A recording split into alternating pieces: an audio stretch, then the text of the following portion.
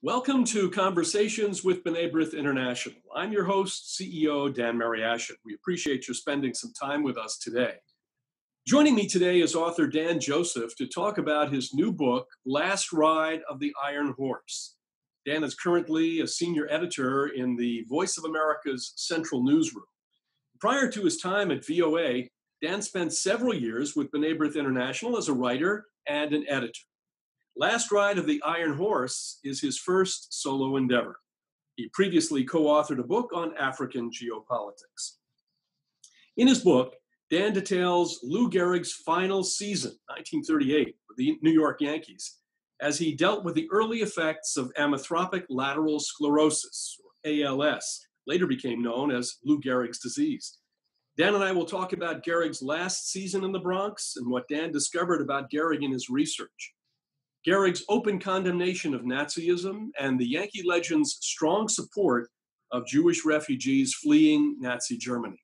We'll also speak about current Jewish major leaguers like Alex Bregman and others, and the coronavirus's long-term impact on Major League Baseball. Welcome, Dan. Great to have you with us today. Thanks, Dan. It's good to be back with B'nai B'rith.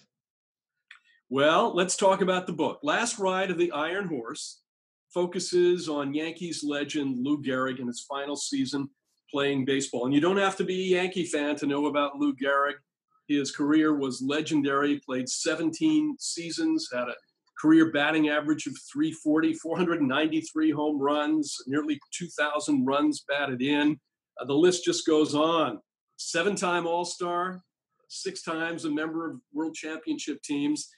Really one of the great stars of the game. Actually, the first player to have his number retired by any team. Mm-hmm.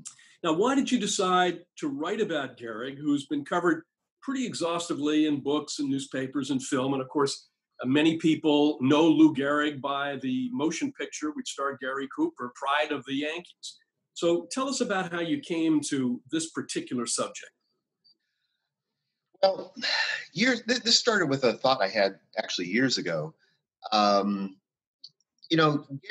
for years, he was the engine that drove the Yankee offense, along with Babe Ruth, of course. But Gehrig was the cleanup hitter. He was the number 4 guy. And I always noticed that, 1938, that was his last full year in the lineup, and his numbers dropped from their usual heights. He still had a pretty good season by anybody's standards, but it was an off year for him. And in many books and articles about Gehrig, they sort of treat the 1938 season as sort of the prelude to his downfall before ALS forced him out of the lineup. And it always occurred to me, okay, yeah, that's true, but if somebody is beginning to suffer from ALS, which is a horrible, crippling disease, paralyzes you, how in the world did Lou Gehrig manage to hit 29 home runs? How did he manage to play every game in the Yankee schedule that year and lead them to a world championship? And this had been touched on in a few articles and books, never really been examined, though. And so I thought I'd like to really dig into this year and see what was going on with him. And I found just treasure troves of interviews and observations from people and film and photos and radio clips even from that season. And it was enough to produce this whole book. And the most remarkable thing was that there was a period in August of 1938 when for just for about 3 weeks, Gehrig went back to being his old self. He had a surge of power where he hit, I think there was a 2-week period where he had 7 homers, 27 RBIs, 419. And this was the only time that year that he had that kind of surge. And it made me wonder, was there some sort of physical turnaround that he had during that time? And I actually talked to a doctor, Rick Bedlack. He's based at Duke University, and he's a researcher there. And he studies what they call ALS reversals. And it's a phenomenon that occasionally will happen to an ALS patient where his or her physical condition will improve slightly. They'll briefly get some of their functions back, or the unknown is it a result of something actually happening inside their body, or is it some sort of successful adjustment to the things that have already happened to their body? In Lou Gehrig's case, now I did find that his surge in August coincided with him getting new baseball bats, and he adjusted his batting stance. Uh, so that's certainly possible that that could have happened. But also, maybe just for whatever reason, he suddenly felt better. Maybe he felt kind of a surge of strength. We have no way of knowing for sure. But I thought it How was an much, interesting part of the book. you say, he played the full season in 1938. Of course, he really was Mr. Intestinal Fortitude. 2,130 games. His streak of consecutively played games lasted until 1995 when Cal Ripken broke the record. So, do you think it was this reversal, or do you think there was just this intestinal fortitude? Can't think of another term that just drove him on, even though he surely knew that he was more than losing a step. I mean, I read one comment by a journalist who said, look, I know at the time, I know when I see players from one season to the next, you can see that they've just lost it or they're beginning to lose it. But this was more than that. This particular journalist saw that there was something else here. So do you think a lot of this was just, this guy really had this great ability to push himself? He undoubtedly had the ability to push himself. There were many, many times during his streak, which lasted over 14 seasons, that he was injured. There were times when he was playing with a broken thumb. Uh, he played with what they called lumbago, which was just kind of a general lower backache. He played with all sorts of muscle pulls and sometimes with colds and the flu.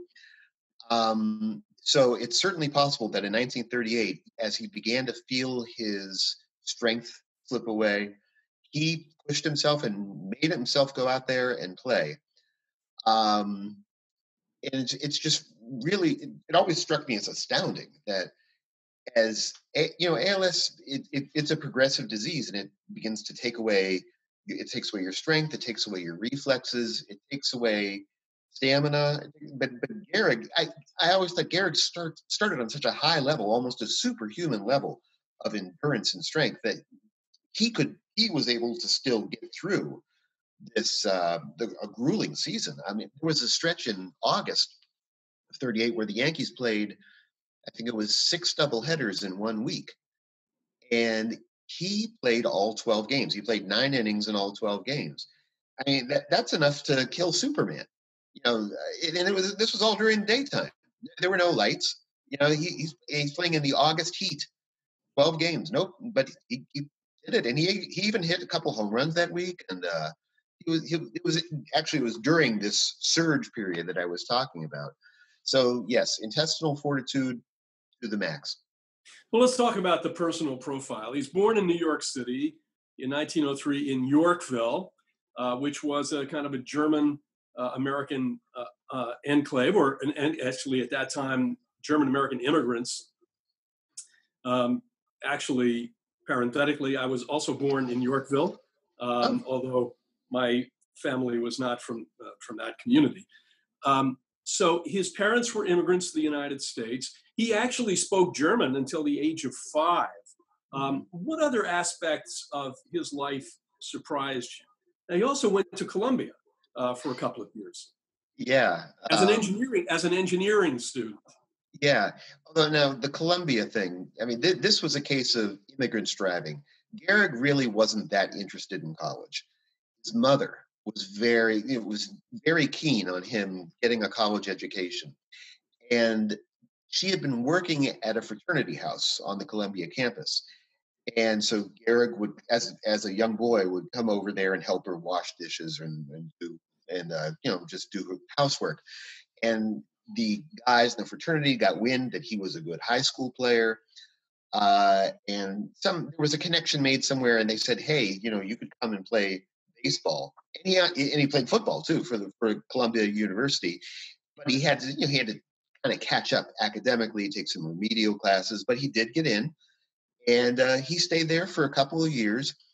But it really wasn't a goal of his to become an engineer. That was very much his mother's goal. He wanted to be a baseball player, and when the Yankees offered him a bonus after the 1923 college baseball season, he took it right away.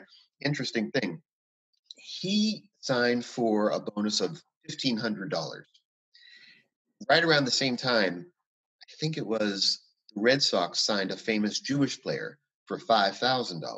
That was Mo Berg. Mo Berg got 3 times the bonus that Lou Gehrig got. Well, I guess life is not fair when you look at sports salaries, but the Mo Berg legend lives on in a different way, in a much different way, and it's certainly a very interesting character in his own right. Gehrig was certainly one of the most dignified athletes of any era. Wasn't afraid to speak the truth, plain-spoken guy. When doing your research and writing about him, were you surprised to learn that he visited Germany or he appeared at events supporting Jewish refugees from Hitler? I guess I wasn't that surprised that he visited Germany, but because now his parents were German immigrants, and like you said, they spoke German, and it was a culturally German household. And Gehrig, he would befriend other people around the team who spoke German. Babe Ruth actually spoke a little German too, and there's a famous sports writer, Fred Lieb, who spoke German. And so Gehrig was he stayed in the German American culture. So after the 1934 season, Ruth and Gehrig and some other players went on an exhibition tour of Japan. And after that tour, Gehrig and his wife began a round-the-world trip. And they went to, I think, Singapore and India and Egypt and some other places. And then when they got to Europe, they went to Germany. Now, this was January of 1935. Now, Adolf Hitler had taken power 2 years earlier, and the Nazification of Germany was well underway. And in her memoir, years later, Eleanor Gehrig, his wife, said that they did stop in a Munich beer hall, and Gehrig was able to converse with people, and he did kind of get the lowdown on what was happening. And he, as she put it, he could tell that the Jews were in for a hard time. She didn't expand very much on that. And interestingly, this tells you how much society has changed when it comes to athletes. When Gehrig got back to the United States in February, he told people he had been to Munich, and his mother told people he had been to Germany. But I looked around, not a single sports writer, nobody asked him what is life like in Nazi Germany for the Jews or for just the people in general. Reporters did not ask athletes back then about their political opinions. It was just, I don't think it occurred to anyone. But it must have made an impression, because 3.5 years later, November of 1938, there was a group called the United Palestine Appeal that was raising money for Jewish refugees fleeing Nazi Germany. And they held what they called an annual Night of Stars at Madison Square Garden. And somebody, let me just back up here. Now, celebrities appearing at this, some of them would be people you'd expect, like Irving Berlin, Eddie Cantor, the comedian George Jessel. But then there were other people you wouldn't normally expect at this sort of thing. Orson Welles was there, Jack Dempsey, the boxer. And somebody must have asked Gehrig, would you like to come? And he did. And if there was ever any impression that Gehrig was pro-Nazi, just because he was German American and parents came from there, this would have obliterated it. This did obliterate it. I mean, this was an event where they sang Hatikva and they raised the future Israeli flag, and Gehrig spoke to the audience. Now, I didn't find a complete transcript of what he said, but I did find one line where he said, "I'm glad to live in a country where I can wear the World's Fair emblem on my sleeve." This was before the 1939 World's Fair. "Glad to live in a country where I can wear the World's Fair emblem on my sleeve and play baseball, and not in a country where I'd have to wear the swastika." Well, let me ask you, did he have, playing in New York, playing in the Bronx in those days, right by the Grand Concourse, Yankee Stadium. Did he have any kind of relationship beyond what you just said about that particular rally? Did he have any type of relationship at all with the Jewish community? I don't really think so. I didn't uncover anything that suggested, he was a friend of the Jewish community, so to speak. I don't think there was. I mean, there were Jewish fans in the stands, obviously, who admired him. But I mean, he was very much focused on baseball and his wife, and the things they would do together. I didn't sense any greater engagement. But now, definitely, I do think whether it was the visit to Nazi Germany, something struck a chord in him.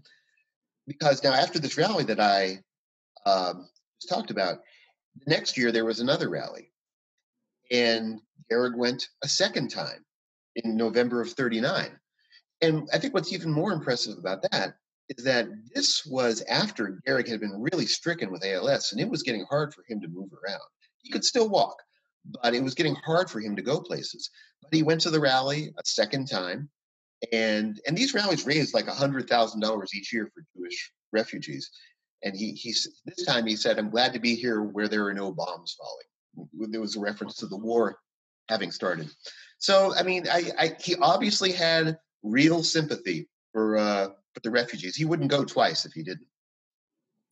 So he comes back for that '39 season, only 28 at bats, 4 hits. Clearly now, ALS has taken a terrible toll at this particular point, and he calls it quits.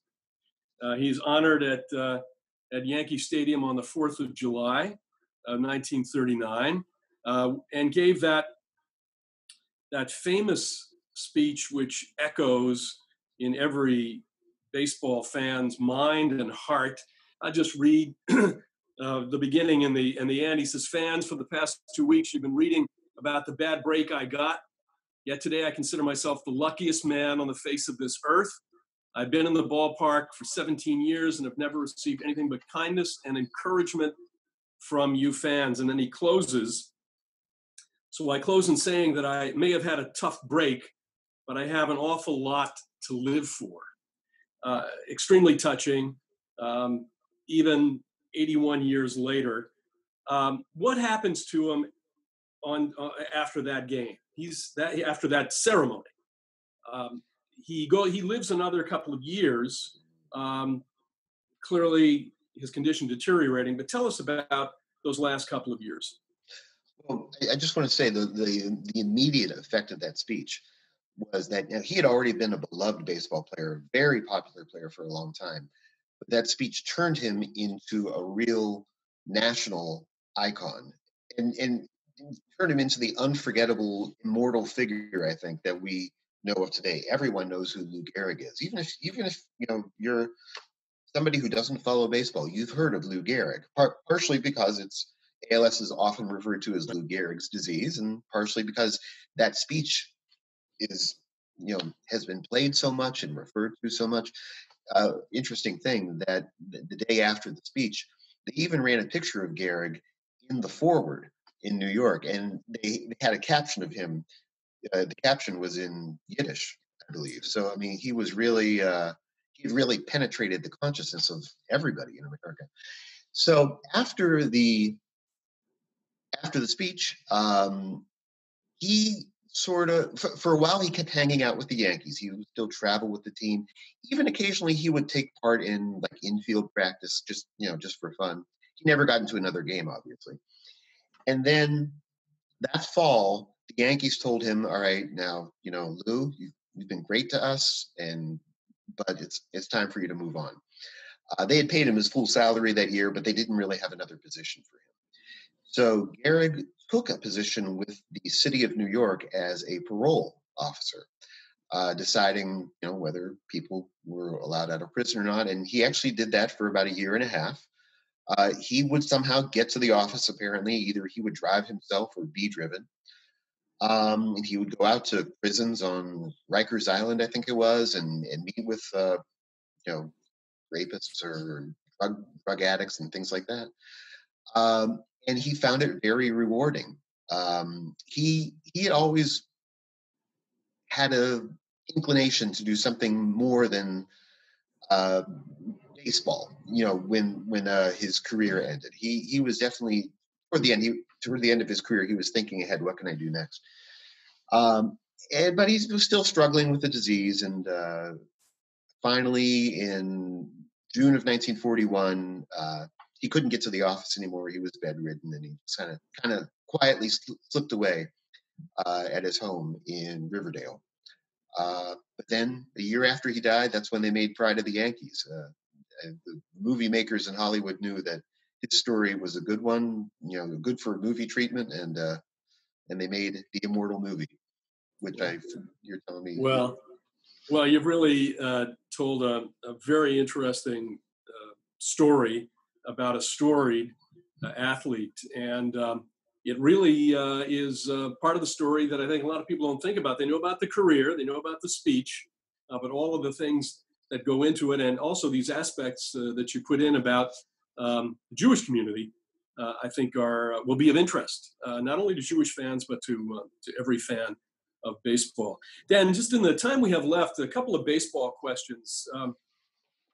So many Americans and others around the globe, baseball is one way to escape the daily grind. We wait for it. We go through spring training. We can't wait for opening day. It takes us through the summer. It takes us through a good part of the fall.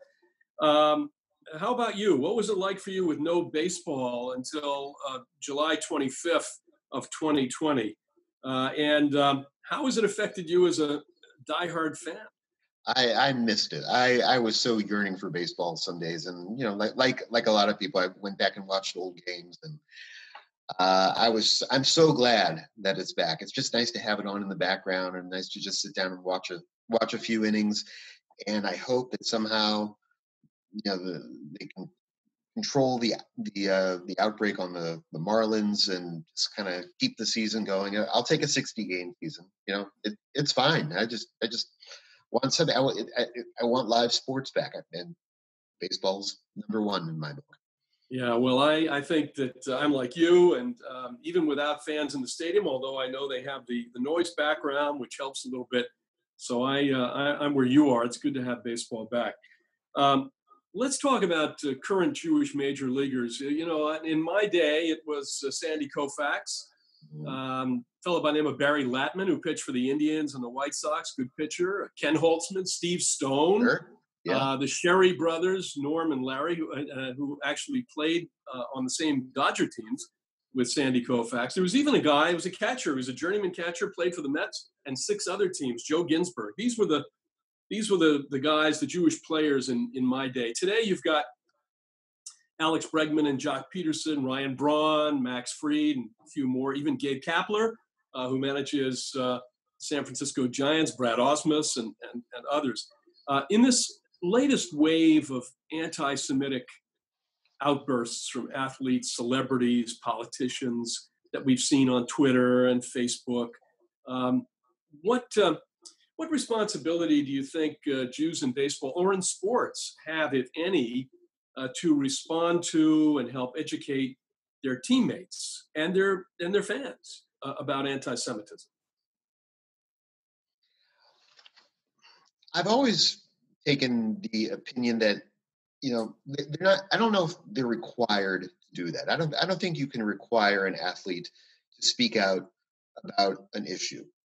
They are there as entertainment, for lack of a better word.